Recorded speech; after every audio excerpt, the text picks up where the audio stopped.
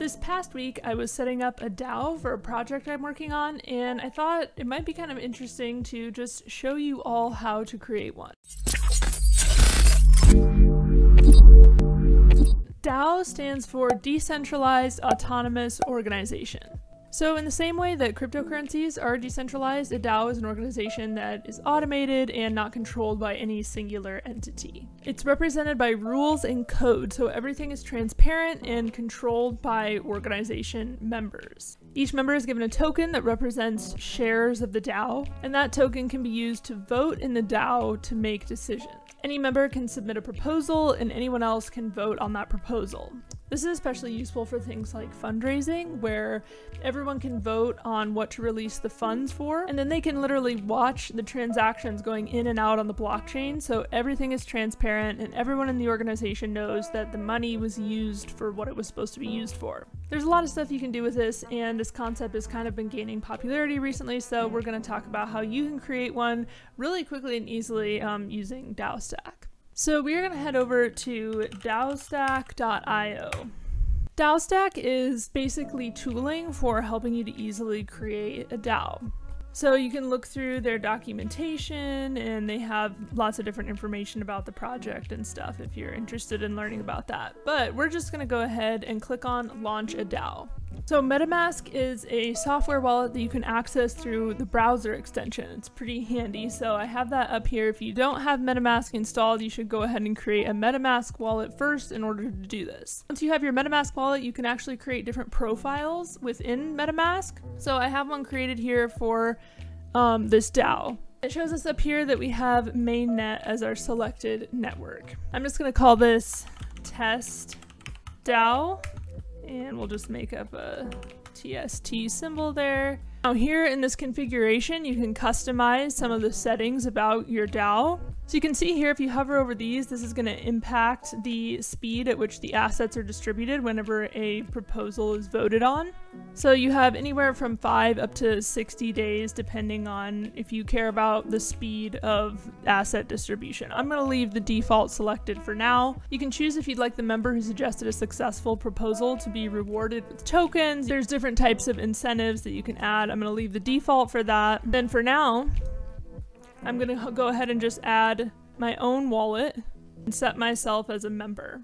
Okay, so that was pretty much it. Let's see what happens if we click Install Organization. Okay, so you'll notice here, I have insufficient funds. I currently have 0 ETH in my wallet right now, and the amount I would need is $637.71. Now that's kind of a lot, and personally, I don't want to pay $600 to deploy this DAO right now. That feels like too big of an investment. Luckily, there is a solution for this. We're going to reject this transaction. Up here, you see there's the option to switch network to deploy in XDAI. So what is XDAI? Well, let's look here at the documentation. XDAI is the name of the EVM, which stands for Ethereum Virtual Machine, the EVM chain, and the stable native coin that lives on the chain. So it's an Ethereum sidechain, and it implements a DPoS consensus. So DPoS stands for Delegated Proof of Stake, and that's just a consensus algorithm that's an advancement on the fundamentals of the proof of stake concept. DPoS systems are maintained by an election system for choosing which nodes verify blocks. So XDAI is used for stable transactions and low fees. So that's what we need here, because our fees are currently through the roof with this Ethereum mainnet option. So we want to go ahead and switch the network in our MetaMask wallet to a custom RPC. Back to the documentation, here are the custom RPC settings for how to add in the XDAI network. So we're going to come back over here to the documentation, and we're basically going to add XDAI network as a custom RPC in MetaMask. So I'm just going to type in the information, right, and then save that. And now we have XDAI as an option in our MetaMask wallet. Now, in order to actually get some XDAI in our wallet, we're going to have to convert it from another coin like DAI, which is a stable coin that's pegged to the US dollar. So if we come up here and we go to bridge.xdaichain.com and we connect our wallet, now we just need to load some Ethereum and some DAI into our MetaMask wallet, and we can send both of those to our Ethereum address. And the reason why we need Ethereum is because we're going to need that for the network fees. So I'm going to just pull up my Coinbase wallet really quick, buy some ETH. So make sure you select Ethereum mainnet in your MetaMask wallet, and then you click buy. It'll give you the option to either use the Wire platform to buy Ethereum directly with a debit card, or you can deposit Ether from an account that you already have. Since I already have an account on Coinbase, I'm going to choose that option. Okay, literally Coinbase is having issues right as I'm trying to film this. Like, Coinbase is literally down right in the middle of this video. Okay, well, Coinbase appears to be very down, and Wire is actually not working as well. They also have really high network fees that I don't really feel like paying right now. I, of course, have other Ethereum wallets that I could use and send money from, but that's too much work, and honestly, I can't be bothered. I really wanted to show you how it works with Coinbase because that's just the easiest way to do it, but we'll just pretend for now. Sometimes this is really the story of how things are with DeFi right now.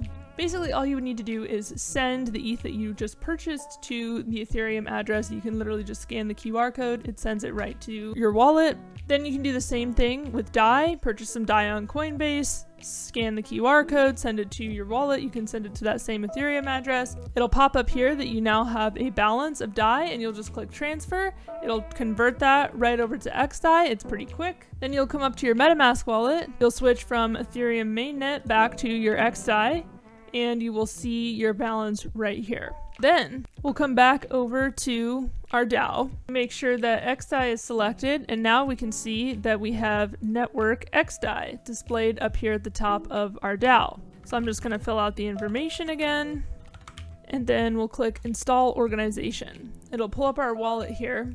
And of course we have insufficient funds since I didn't actually send any XDAI to my wallet, but you can see that the amount that we would owe is substantially less. So our gas price is 7 Gwei, which Gwei is just a unit of measure for Ethereum. It's like 0.00032 US dollars or something. It's like tiny fractions of a cent. So our total that we would owe here, we're talking about cents and dollars versus hundreds of dollars. So much cheaper to deploy using the XDAI chain than Ethereum mainnet, and super easy to do. All you do is press confirm here, and you would end up on a screen here on the Alchemy platform that would just show you your DAO. So let's click on one here. This one has 55 members. You would end up on a screen like this that would show you the name of your DAO, the network, and different options to create a proposal, any proposals that have already been created and what their status is. You can easily click to set up a new proposal. You need to be a member, obviously. You'll see any holdings that are being stored in your DAO. And you can browse through different DAOs that already exist. You can follow for updates, and that's pretty much it. This obviously would have been a bit cooler if Coinbase had actually worked, but it's probably for the best because I already just paid to deploy one of these a couple days ago.